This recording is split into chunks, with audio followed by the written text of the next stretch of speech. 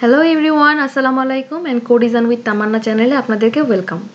আজকে আমরা বেশ ইন্টারেস্টিং একটা পার্টে কথা বলবো, সেটা হচ্ছে ক্রোম এক্সটেনশনস। সো এক্সটেনশনস কি জিনিস? এটা হচ্ছে আমরা যে বিভিন্ন রকম ব্রাউজার ইউজ করে থাকি, সো সেই ব্রাউজারগুলোর জন্য কিছু ছোট ছোট স্মল সফটওয়্যার মডিউল টাইপের থাকে, যেগুলো ইউজ করে আমরা হচ্ছে সেই ওয়েবসাইটটাকে কাস্টমাইজ করতে পারি বা বিভিন্নভাবে বিভিন্ন কিছু চেক করতে পারি, যেমন ইউজার ইন্টারফেসের বিভিন্ন জিনিস, elements like fonts or colour and everything.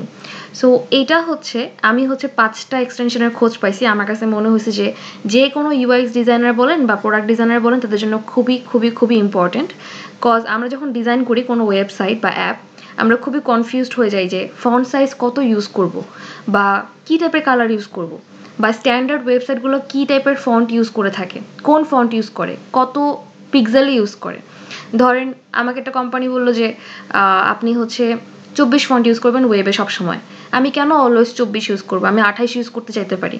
So এটার যে রিজনিংটা, আপনি যে একটা ওয়েবসাইটকে হচ্ছে রেফারেন্স হিসেবে দিবেন যে ওই রিনাউড কোম্পানিটা বা ওই ওয়েবসাইটটা হচ্ছে এত ফন্ট ইউজ করছে, সো এটা স্ট্যান্ডার্ড, সেটা কিন্তু বোঝাটা ইম্পর্টেন্ট। সো এই সব কিছু যে আমাদের ডিজাইন করার সময় অনেক নলেজে লাগে, যে কালার, ফন্টস, স্পেসিং, এই সব কিছু মিলায় আমি হচ্ছে 5টা এক্সটেনশন খুঁজে পাইছি। আমার কাছে মনে হয়েছে খুবই ইউজফুল, সো আমি আপনাদের সাথে শেয়ার করছি। সো আর কথা না বাড়িয়ে চলুন শুরু করা যাক।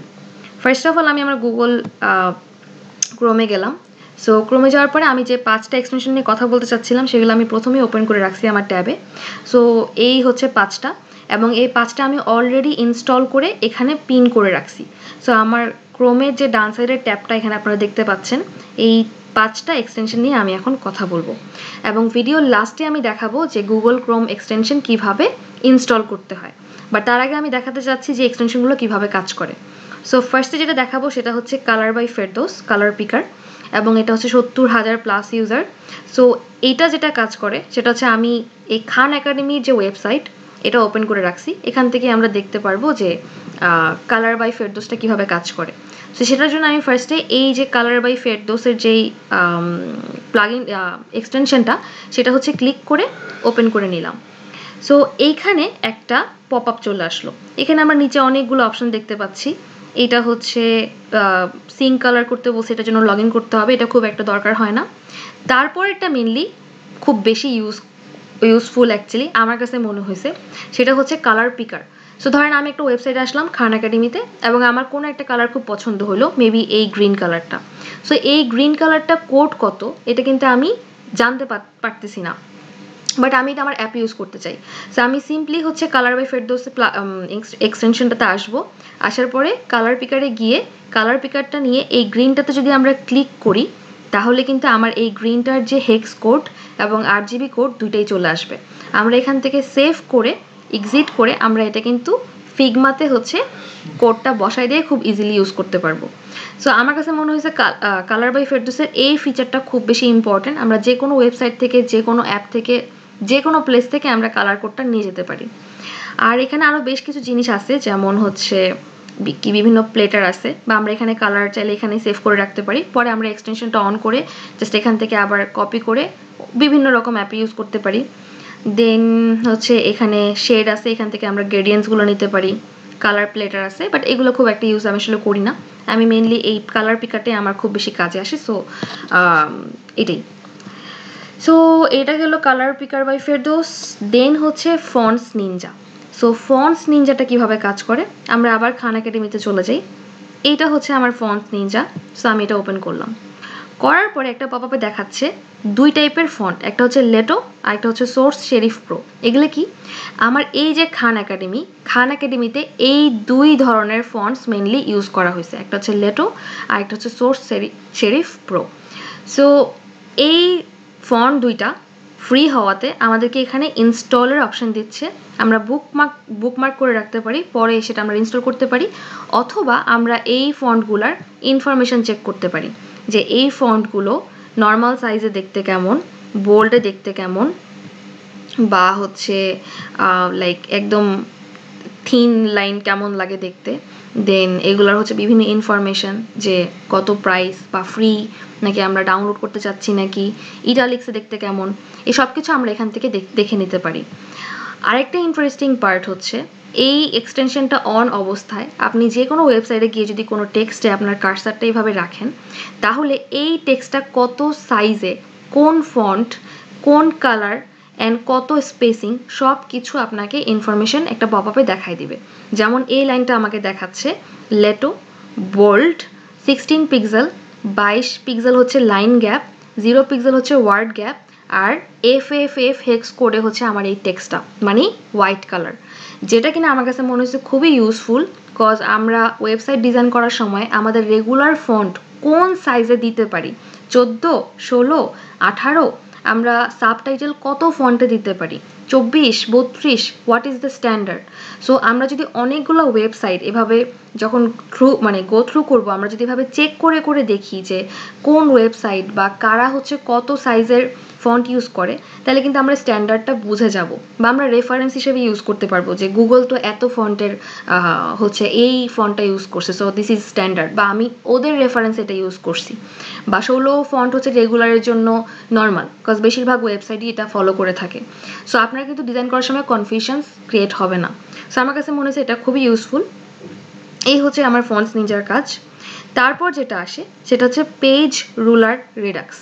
সো এটাও অনেক ইম্পর্টেন্ট, এটাও আমি আপনাদেরকে খান একাডেমি থেকে দেখাতে চাচ্ছি। সো আমি আমার এটা ক্রস করে দিলাম অ্যান্ড আমার এই রুলারটা অন করে নিলাম। এটা কি কাজ করে, এটা হচ্ছে আমার এই পুরো ওয়েবসাইটে কোন জায়গায় কত স্পেসিং বা কতটুকু আমার হচ্ছে কোনটার কত সাইজ, এগুলো হচ্ছে আমরা রুলার দিয়ে মেপে নিতে পারবো। সাপোজ আমার যে হেডার, এই যে যেখানে আমার ন্যাভিগেশন বারগুলো রাখা হয়েছে কোর্সেস সার্চ, আমি চাচ্ছি যে ওরা উপরের পোর্শনে কতটুকু স্পেস নিছে, কত হাইট নিছে, আমি এটা মাপতে চাচ্ছি। আমি আমার ওয়েবসাইটেও সেম গ্যাপটা রাখতে চাচ্ছি খান একাডেমির স্ট্যান্ডার্ডে। সো আমি জাস্ট এই রুলারটা ওপেন করে আমি যদি এখানে ড্র্যাগ করে এতটুকু নিয়ে নিই, তাহলে দেখেন আমাকে উপরে দেখাই দিচ্ছে ওরা হাইট নিয়েছে 68 এবং উইথ নিছে 99, মেবি 100, আমার এখানে হয়তো বা 1 পিক্সেল এদিক সেদিক হয়েছে। সো ক্লোজ একটা আইডিয়া আমি পেয়ে গেলাম। দেন এখানে আরও বেশ কিছু ইনফরমেশন আছে যে আমার রাইটে কত স্পেসিং, লেফটে কত, তারপর হচ্ছে আমার বটমে কত, এটার কালার কত, কালারটা কি, সব কিছু কিন্তু আমি এখানে ইনফরমেশনটা পেয়ে যাচ্ছি। সিমিলারলি আমরা যে কোনো পোর্শনের এখানে আমরা স্পেসিংটা নিতে পারবো। যেমন আমার কাছে ডিজাইন করার সময় খুব কনফিউজিং লাগে যে আমি একটা পোর্শন শেষে আরেকটা সেগমেন্ট যখন শুরু হবে কতটুকু স্পেসিং আমার দেওয়া উচিত। কেউ বলে কনজাস্টেড ডিজাইন করো, কজ বেশি স্পেসিংয়ের ইউজারের দরকার নাই। আবার আমরা জানি বিভিন্ন ল আছে যেখানে বলা হয় যে ডিজাইনকে যদি আপনি ব্রিদিং রুম দেন তাহলে ডিজাইন হচ্ছে সুন্দর হয় বা স্ট্যান্ডার্ড হয়, কমপ্লেক্স হয় না। সো আমি একটু কনফিউশনে পড়ি যে কত স্পেসিং আমি দিব। সো আমি যেটা করি, বিভিন্ন ওয়েবসাইটে যাওয়ার পর যদি আমার ওয়েবসাইটটার ডিজাইন পছন্দ হয়, আমি যেটা করি সেটা হচ্ছে আমি স্পেসিংগুলো দেখি যে ওরা কত ফন্টের স্পেসিংটা হচ্ছে ইউজ করছে। যেমন আমি এখানে দেখতে পাচ্ছি এই সেগমেন্টের শুরুতে ওরা হচ্ছে 82 এর মতো একটা স্পেস ছেড়ে দিছে, এই সেগমেন্টের এন্ডে ওরা হচ্ছে অলমোস্ট 32 এর মতো একটা স্পেসিং ছেড়ে দিছে। সো 82 প্লাস 32 মিলে হচ্ছে আমার দুইটা সেগমেন্টেশনের যে স্পেসিংটা সেটা রাখছে। সো খান একাডেমি হচ্ছে এটা ফলো করছে। সো এইভাবে করে আপনারা কিন্তু স্পেসিং বা কোনো সেগমেন্টেশনের সাইজ, যেমন লাইক এই যে ইমেজটা ওরা ইউজ করছে এটার জন্য কতটুকু স্পেস ওরা নিছে, এটা কিন্তু আপনারা খুব ইজিলি মেজার করতে পারবেন এই এক্সটেনশনটা ইউজ করে। এটাও ডিজাইনারদের জন্য অনেক ইউজফুল বলে আমার মনে হয়েছে। সো এবার আমরা চলে যাই নেক্সট যে এক্সটেনশনটা, সেটা হচ্ছে SVG Export। এটা কি কাজ করে? SVG মানে কি এটাকে ফার্স্টে জানা দরকার। সেটা হচ্ছে আমরা যে বিভিন্ন ভেক্টরস নিয়ে কাজ করি সেই ভেক্টরসের একটা ফরম্যাট হচ্ছে SVG, যেগুলো হচ্ছে আমরা ভেক্টরগুলোকে খুব সহজে এডিট করতে পারি। সো এটাই হচ্ছে SVG এবং এটা হচ্ছে এক্সপোর্ট করার জন্য একটা এক্সটেনশন। সো এটাও যদি আমরা খান একাডেমি থেকে দেখি, ফার্স্ট অফ অল আমি আমার এই রুলারটা অফ করে দিতে চাচ্ছি। সো দেন আমি হচ্ছে আমার এই SVG যেটা, এটা হচ্ছে ক্লিক করলাম। সো আমাকে একটা ট্যাবে নিয়ে আসলো এবং এখানে আমি অনেকগুলো আইকন দেখতে পাচ্ছি, ক্রস, তারপর হচ্ছে খান একাডেমি। সো গেস, সেটা হচ্ছে আমি যে ওয়েবসাইটে গেছি, যাওয়ার পরে আমি যদি আমার SVG Export এটা যদি এক্সটেনশনটা অন করি, তাহলে এই ওয়েবসাইটে যত অ্যাভেইলেবল SVG আইকনস রয়েছে সবগুলো আমি কিন্তু কালেক্ট করতে পারবো। এগুলো হচ্ছে আমাকে এক্সটেনশনটা দিয়ে দিবে। দেন আমি সিম্পলি এখান থেকে জাস্ট ডাউনলোড করে বা কপি করে আমরা হচ্ছে এটা ইউজ করতে পারবো। সো এটা খুবই ইউজফুল কজ আপনারা যদি এখান থেকে এই বাটনটা ক্লিক করে এটা হচ্ছে ডাউনলোড করে নিতে পারবেন, অথবা ডিরেক্টলি হচ্ছে ফিগমাতে গিয়ে কপি পেস্ট করতে পারবেন। সো আমরা অনেক সময় অনেক আইকন খুঁজে বেড়াই বা গুগলের বিভিন্ন রকম আইকন নিতে চাই, খুঁজে পাই না।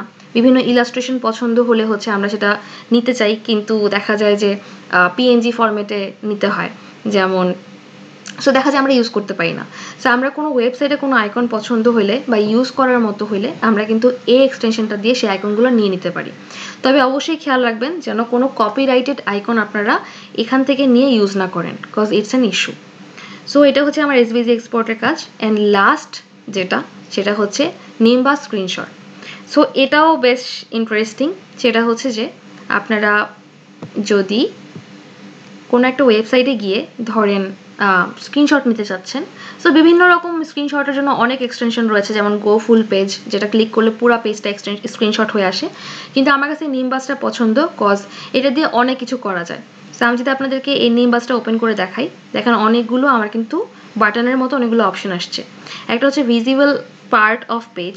সো আমি চাচ্ছি আমার পেজটা স্ক্রল হবে না, জাস্ট যতটুকু দেখা যাচ্ছে ততটুকু স্ক্রিনশট নেবে। সো এইটা ক্লিক করলে আমার এতটুকু শুধুমাত্র হচ্ছে স্ক্রিনশটটা নিবে।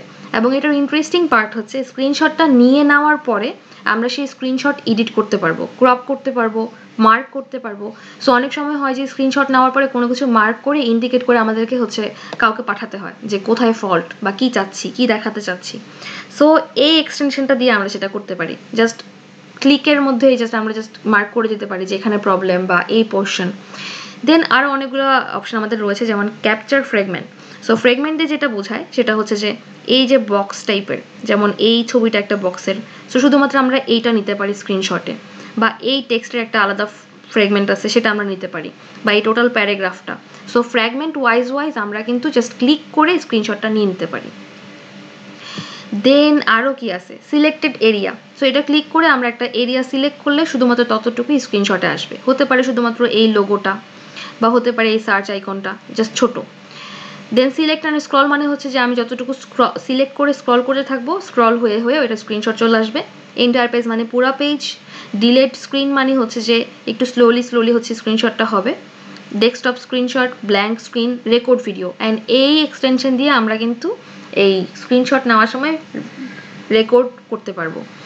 আর যদি আমি আপনাদেরকে এডিট করাটা দেখাই, সেটা হচ্ছে যে আমি যদি একটা সাপোজ ফ্র্যাগমেন্ট ক্যাপচার করি, মেবি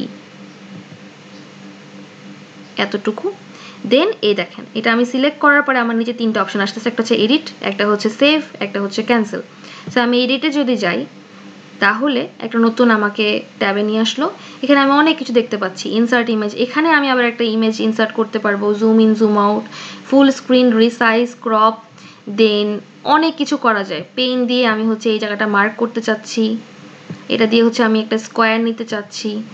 সো খুবই ইজি এবং অনেক ইফেক্টিভ, কজ স্ক্রিনশট নেওয়ার পরে আমাদেরকে মেনলি একটু মার্ক করতে হয় অনেক সময়। সো এখান থেকে আমরা হচ্ছে এই কাজগুলো করতে পারি এবং জাস্ট ইজি কাজ করে আমরা জাস্ট সেন্ড করে দিতে পারি যাকে চাই। সো এই নিমবাসটা হচ্ছে আমার অনেক পছন্দের একটা এক্সটেনশন, এবং আমার কাছে মনে হয়েছে এই 5টা এক্সটেনশন প্রত্যেকটা ইউআইএক্স ডিজাইনার বা প্রোডাক্ট ডিজাইনার থাকা উচিত, কজ তাদের এখান থেকে অনেক কিছু শেখার আছে বা অনেক কিছু নেওয়ার আছে। সো দ্যাটস আপনাদের সাথে শেয়ার করলাম। আজকের জন্য এতটুকুই। ও আচ্ছা, বাই দ্য ওয়ে, আমি বলেছিলাম যে এক্সটেনশন কীভাবে ডাউনলোড করে সেটা দেখাবো। সো যেটা করতে হবে সেটা হচ্ছে যে আমাদের এই যে গুগল ক্রোমের আসার পরে ডান সাইডে যে 3টা অপশন রয়েছে মেনু বার, সেখানে গিয়ে আমরা হচ্ছে সেটিংসে যাব। সেটিংসে যাওয়ার পরে এখানে আমরা এক্সটেনশন বামের যে প্যানেলটা, এখানে এক্সটেনশন নামে একটা অপশন দেখা যাবে, এটাতে ক্লিক করতে হবে। ক্লিক করার পরে আপনার অলরেডি যে এক্সটেনশনগুলো ডাউনলোড করা আছে, ইনস্টল করা আছে, সেগুলো এখানে দেখা যাবে লিস্টে। যেমন আমার যে colour by Ferdous fonts Ninja, already আমার হচ্ছে এগুলো কিন্তু ইনস্টল করা, দ্যাটস এখানে দেখাচ্ছে। এখন আমি নতুন কোনো এক্সটেনশন ডাউনলোড করতে চাচ্ছি, তাহলে কি করতে হবে, সেটা হচ্ছে এক্সটেনশনের বামে যে একটা হ্যামবার্গার রয়েছে মেন মেনুর, এটা ক্লিক করার পরে একদম নিচে ওপেন ক্রোম ওয়েব স্টোর, এখানে যেতে হবে। এখানে যাওয়ার পরে আপনি এখানে একটা স্টোরের মতো, এখান থেকে আপনি আপনার পছন্দ মতো যে কোনো এক্সটেনশন নামাতে পারবেন। লাইক আমি এখানে সার্চ করলাম maybe HTML to Figma, so এটা সার্চ করার পরে যদি আমার এই নামে কোনো এক্সটেনশন থেকে থাকে তাহলে সেটা চলে আসবে। এই যে চলে আসলো। এবার আপনি এখানে ক্লিক করবেন, করার পরে অ্যাড টু ক্রোম। সো আমি এখানে অ্যাড টু ক্রোমে ক্লিক করলাম, বলতেছে আপনি কি এক্সটেনশন অ্যাড করতে চান নাকি? ইয়াস, করতে চাই। সো দেন আমার এক্সটেনশনটা কিন্তু অ্যাড হয়ে গেল। সো অ্যাড হয়ে যাওয়ার পর আমি ক্রস করে দিলাম।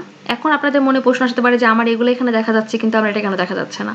কজ এই যে এই আইকনটা, এটা হচ্ছে আমার এক্সটেনশনের আইকন। এখানে ক্লিক করার পরে আমার সবগুলোর লিস্ট দেখা যাবে। এখান থেকে আমি আমার এই এক্সটেনশনটা পিন করে দিতে পারি। সো এখানে ক্লিক করলে এটাও আমার এখানে চলে আসবে। এবার আমি অফ করে দিই। এই যে আমার কিন্তু এক্সটেনশনটা চলে আসছে এখানে already, HTML to Figma। So এইভাবে করে আপনারা আপনাদের পছন্দ মতো এক্সটেনশন হচ্ছে ডাউনলোড করে ইনস্টল করে সেগুলো এখানে লিস্ট করে রাখতে পারেন অথবা নাও করে রাখতে পারেন। বাট অবশ্যই এই 5টা এক্সটেনশন ইউজ করে দেখবেন, আশা করি আপনাদের পছন্দ হবে। সো আজকের জন্য এতটুকুই। সাবস্ক্রাইব না করে থাকলে please subscribe to my channel এবং আল্লাহ হাফেজ, থ্যাংক ইউ, বাই বাই।